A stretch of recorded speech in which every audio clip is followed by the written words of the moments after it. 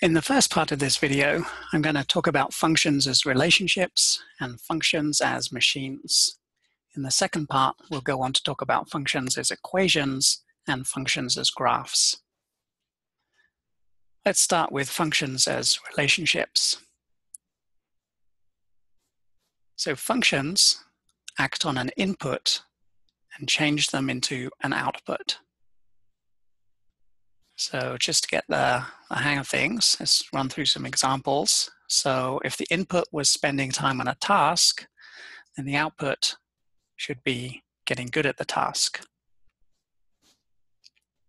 If the input was earning some money, then a possible output might be buying new shoes.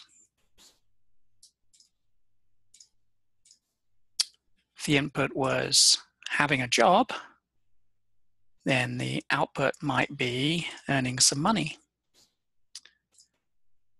So one thing to notice here is earning some money was an input for this relationship between earning money and buying shoes, but it was an output for this relationship between having a job and earning money. We can also go the other way around.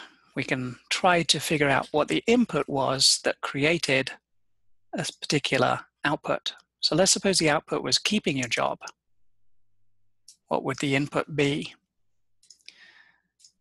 Well, perhaps performing the job well. That would allow you to keep your job. How about receiving a good grade in a course? What kind of input would lead to that output? Well, perhaps working hard in the course.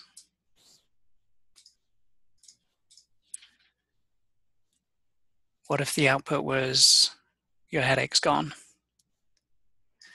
Well, the input might be you took a painkiller.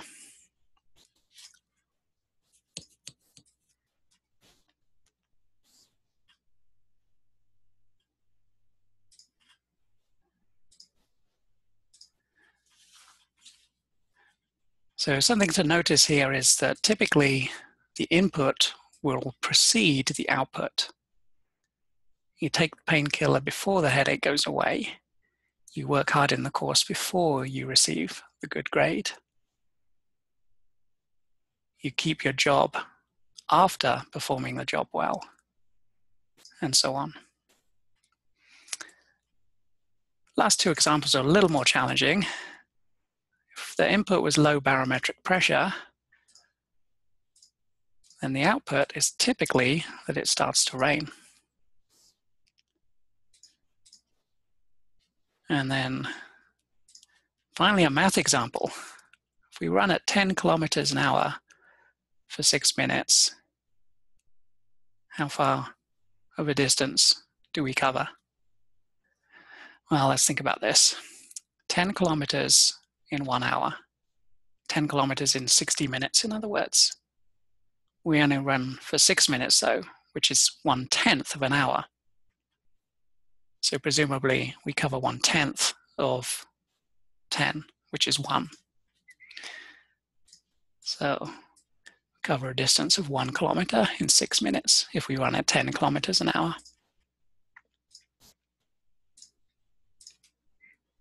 So that's functions as relationships. How about functions as machines?